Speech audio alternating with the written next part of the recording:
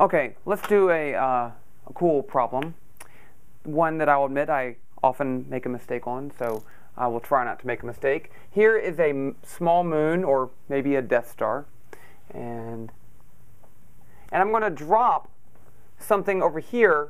I'm gonna take it a really far distance away. I'm gonna let go, and I want to find out when it gets a distance r away, how fast is it going? Now, so it starts at infinity and it ends over here at r with some speed. Momentum principle isn't very good for this because I don't know the time, and I can't even use the average velocity like I did before because the force isn't constant. So that's no good. I'm going to have to use the work energy principle. So here I have, let me call this the x direction. Then here, F is going to be G, this is M1, and this is M2. M1, M2 over x squared, that's the force. And then it'll be -1, 0, 0. That's the direction of the force. Okay. Now I can use the work energy principle because I'm given a distance. But I could say work equals a change in energy, and in this case I only have kinetic energy for the change in energy. I could do that. But the problem is that the force is not constant. As I get closer, the force gets bigger. So I'm going to have to integrate to find the work. So I'm going to say work equals the integral from infinity to r of f dot dr. Okay, so this is where I make my mistake. I always say, oh look, dr is negative dx, and so f dot delta r, dr is positive. But I've already determined the direction that I'm moving by going from infinity to r. So this is just going to be the integral from infinity to r. I'll probably still mess it up, but hopefully not, of f g m1 m2 over x squared negative, because it's in the negative direction, dx. Okay? So if I integrate this, g m1 m2 is a constant, and I integrate 1 over x squared dx, I get negative, so that's going to, oh dear, yes, I'm okay. Okay, so I get work equals, I'll just write it out, I have the negative g m1 m2 over x,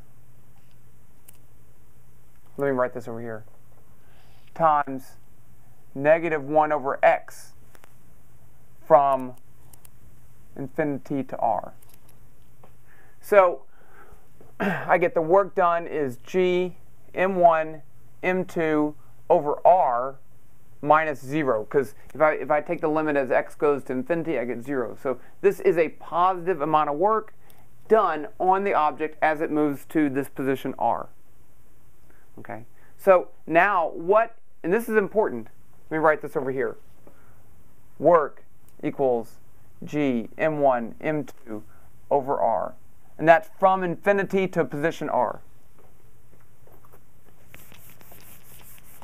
So now what if I wanted to find out how fast it was going right there? I could do this.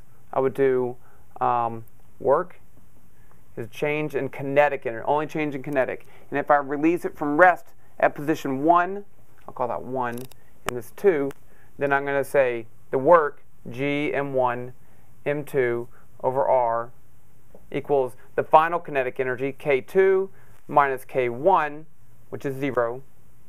And let's assume it's not going anywhere near the speed of light. Then I can say this is equal to 1/2 m1 v2 squared. So these masses cancel, and I get v2 equals the square root of 2g m2 over r. Okay. Now you see what a pain that was to integrate, because we always make that mistake. So if I include both of these objects in my system, then I can say instead of work work done by gravity equals negative the change in potential of gravity. So delta UG from infinity to R would be negative G m1 m2 over R. And here's the trick. A lot of times we'll just say, since we're talking about at infinity, from infinity, let's just call the potential, let's say UG at infinity equals 0. We can say that. So let's say that. And if we say that, then UG at R equals negative G m1 m2 over R. So this really just helps us out a little bit. We can say, what's the potential here? Even though it doesn't really mean too much, we can say that. And then we can talk about the change in potential. How much time have I used? 6 minutes. Okay, let's do another problem real quick. But here, let me show you this. It does only depend on R. What if I'm in orbit around this moon now, and so I go from here to there? What's the work done by gravity? Well, along this path, there's my gravitational force, F, and there's dr. And what is true about those is that they're perpendicular. So F dot dr is going to be 0 along this path, and so there'll be no work done. No work done, or you could say no change in potential. But both those means the kinetic energy doesn't change.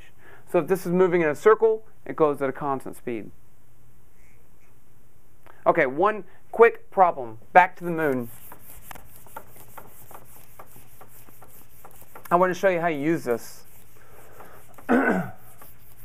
Okay, I'm on my moon, and it has a radius of capital R and a mass of m. Now let's call it m2 still. And I'm standing here,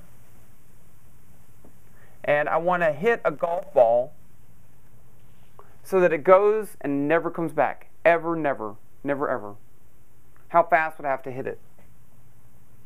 Well, let's use again the work energy principle. So let me call the ball is the ball plus the moon, so that I can have a gravitational potential energy. But in that case, what's going to be exerting a force on the ball?